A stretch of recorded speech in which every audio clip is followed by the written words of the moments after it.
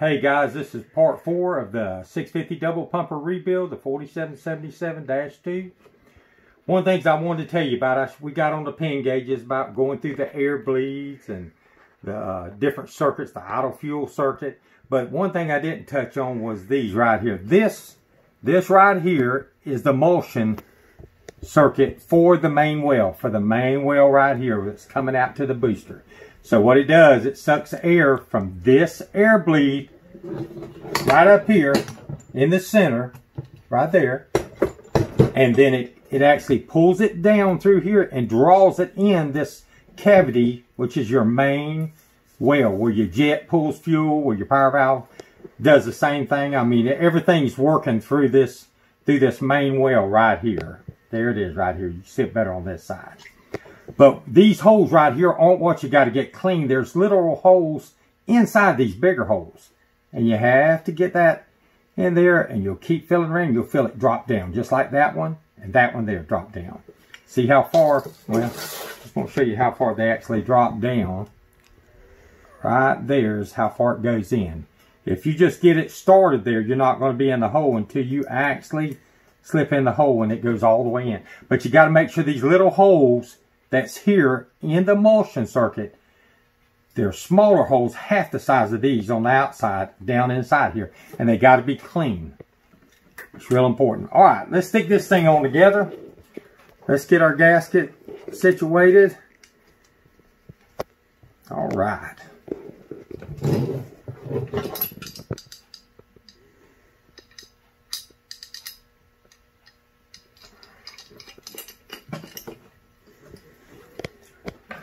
Alright, there's one bowl.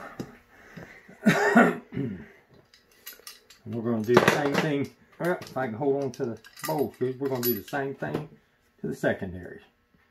We got the float set. All that's good. We're going to put the bowls on.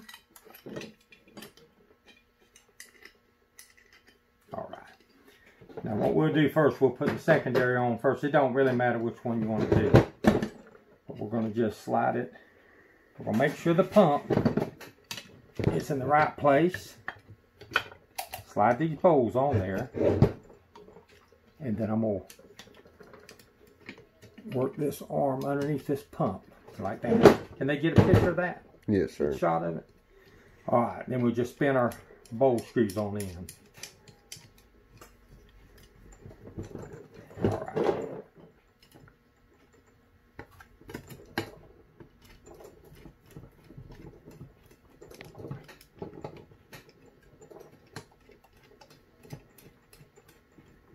I got the little plastic washers on here. I wish I had the other ones, the paper, the cardboard type.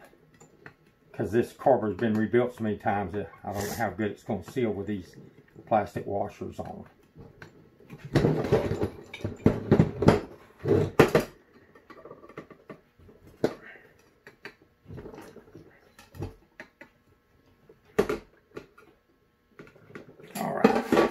There's the secondary. We got a pump on it.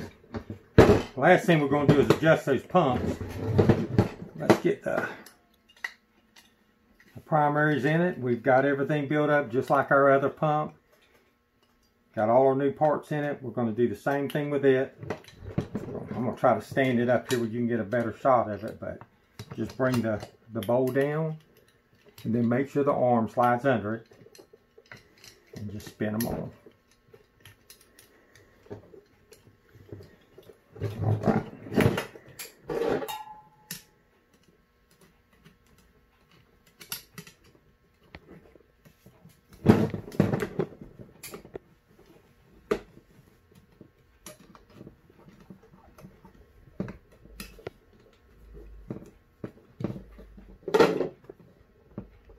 Should bowl straight.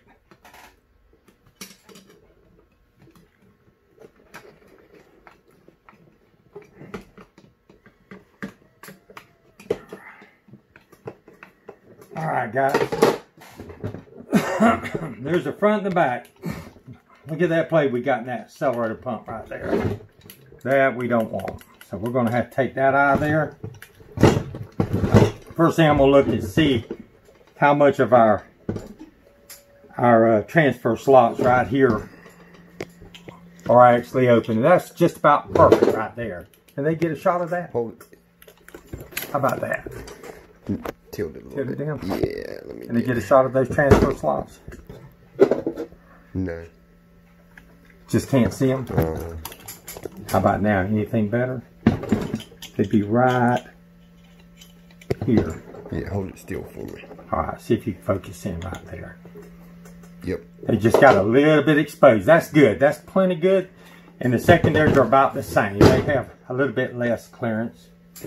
Okay. Let's take our play out of our pump. So the way we're going to do this is we're going to hold the bottom with a 3/8. And then screw it counterclockwise. Now that sounds crazy, but you're lengthening it when you actually back it off. And we want to go wide open throttle. Let's see if we got a little play here. See that play right there? We got to have a little play there. We don't want it to bind up here. If it didn't have that play, it could bind the actual throttle, and we don't want to take a chance with that. Now we don't have no play here.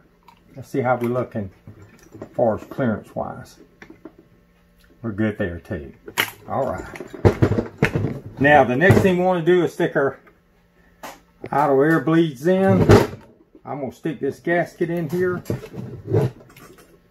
Get it where you, I hope they can see this. I know it's hard to get around it. I get it side angle. I got it. Keep this going. All right, just keep it going like that, and then start your mixture screw.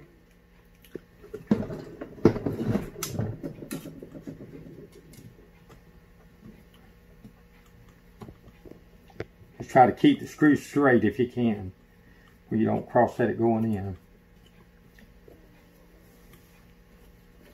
That's what keeps tension, that little cork, round cork donut, that's what keeps tension on the idle mixture screws where they don't want to move around and back out. Now we're almost all the way in. There's in. We're going to come out a half and then 3/4. I'm sorry. I said that wrong. Hang on a minute. Let's go back in. All right. There's a half. There's 1, 1/2. All right. Let's do this side over here. I'll try to get this a little better here. All right, we're going to push it in. Make sure it's all the way in. Get our idle mixture screw. Get it started. All right. I'll try to do this where y'all can see it as I do it.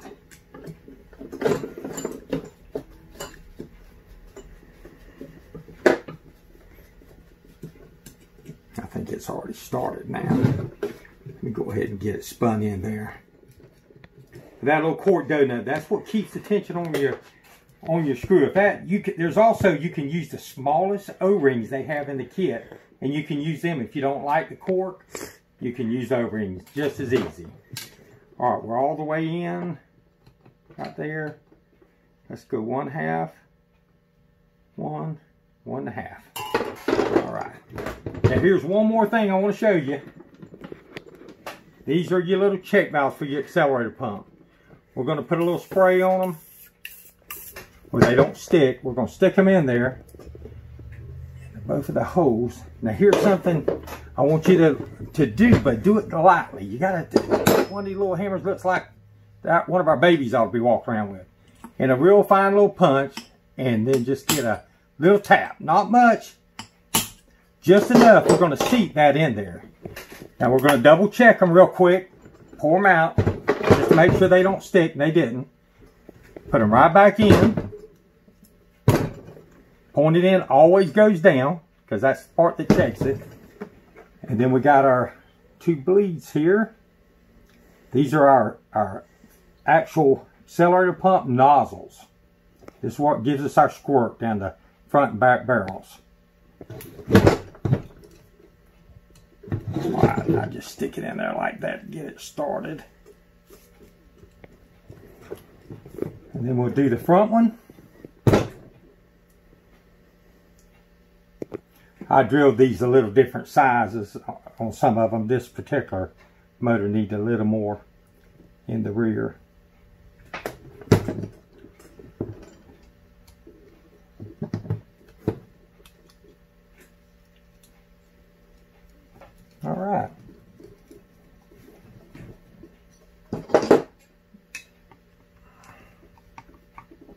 Snug them down. Not too tight, just good and snug. Alrighty. We got no clearance in our secondary, none in our primary. There's just a hair in that primary. Let me take it one more time, take it out just a hair more.